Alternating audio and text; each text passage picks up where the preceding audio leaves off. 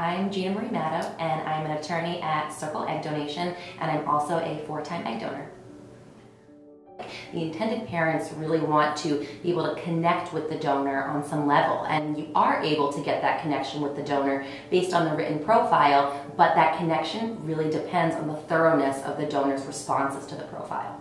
When I filled out my profile, I tried to look at this from the intended parent's perspective. What would I want to know about a donor if I was going to use a donor? And I would want to know as much as I could about her. I'd want to know her likes, her dislikes, her hobbies. What kind of music does she like? What kind of food does she eat? What was her childhood like? Her adolescence, her education, her relationship history. Who in her life supports her? What's her family like? What are the qualities that make her the person that she is? One of my intended parents was really into outdoors and hiking a lot, and my husband and I are very outdoorsy. We love hiking. Some of the pictures I submitted were us on hikes or, beautiful, really picturesque places, and I found when I received the intended parents' photos, there were similar photos of them also hiking and at picturesque locations, so we really were able to connect on that level.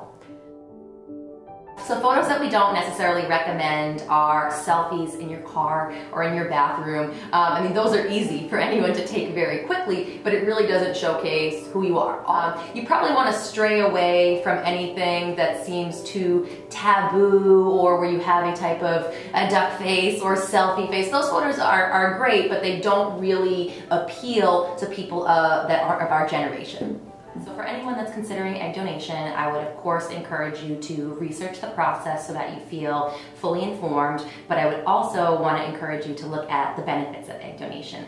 Egg donation has brought a lot of joy to my life in ways that I never really imagined, and I think that's a result of having contact with the intended parents, getting to see how happy they are, how happy their children are, and how their life has really been enriched from my involvement in the process.